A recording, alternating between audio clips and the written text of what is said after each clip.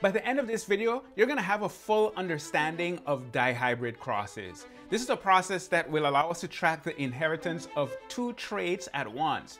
If that sounds like a lot, don't worry, I'm gonna walk you through the entire thing and you'll be a pro in no time.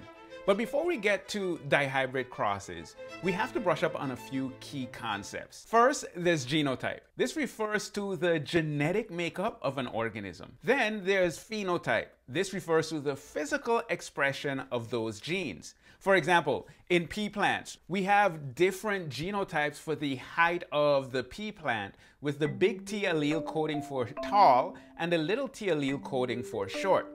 We also have to understand the concept of dominant versus recessive. In our example, big T is a dominant trait and little t is recessive. That means that once we have the presence of the dominant allele, that trait is the one that's going to be expressed physically. And if the recessive allele is present, its presence is going to be masked by the presence of the dominant allele. And as a reminder, the possible options for genotypes are big T, homozygous dominant, big T, heterozygous, and little t, homozygous recessive. We also need to understand what a Punnet square is. It's a simple and really useful tool that allows us to predict the possible genetic outcomes of a cross between 2 parents.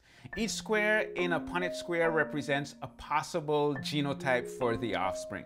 Now, if any of that sounds confusing, please check out my previous video. I cover it in full detail. It'll be clear after that. I'll link to that in the description below. In this video, we're going to be using a Punnet square again, but this time to explore dihybrid crosses. So what is a dihybrid cross? It's a breeding experiment that tracks the inheritance of 2 traits simultaneously. In my previous video, we looked at a monohybrid cross that only studied 1 trait, the height of the pea plant, for example. In this video, we're sticking with our trusty pea plants, but we're going to look at 2 traits, height and flower color. Once again, the height can be tall or short. Now, the flower color, that can be purple or white. And for that trait, purple is going to be the dominant one and white is recessive. So we use big P for the dominant purple allele and little p for the recessive white allele. Now just a note, the letter that we use is usually the first letter of the dominant trait. Okay, so let's start with the first cross. We're going to start with a parent generation with 1 parent plant being tall with purple flowers. And remember, those are the 2 dominant traits. So the genotype will be big T, big P, big P. For the other parent, we're gonna go with all recessive. So it'll be short with white flowers. So little t, little p, little p. I know it might sound weird that I'm saying big and little instead of capital and lowercase, but it's easier to say, and I grew up saying it, so that's what we're doing. Big up to St. Martin, yeah! So they're both homozygous for both traits, meaning they have 2 of the same types of alleles for each trait. With me so far?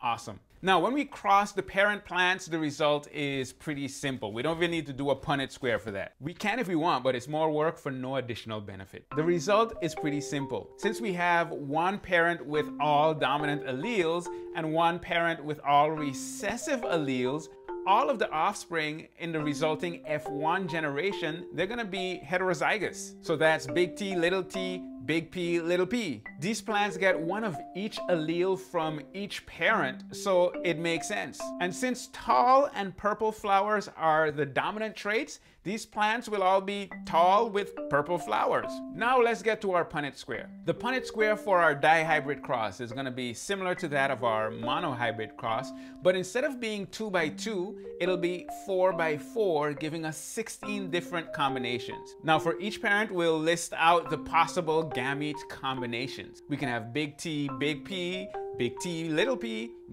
big P, and little t, little p. We're gonna take these options and put them at the top for 1 parent and also at the side for the other parent. Now, for each box within the Punnet square, we're gonna bring down the alleles from the parent at the top and bring over the alleles from the parent at the side. This gives us all the possible genotypes of the offspring that could result from this combination of gametes. And when we tally up the phenotypic results, you're gonna see that out of the 16 plants, on average, 9 will be tall with purple flowers, 3 will be tall with white flowers, 3 will be short with purple flowers, and 1 will be short with white flowers.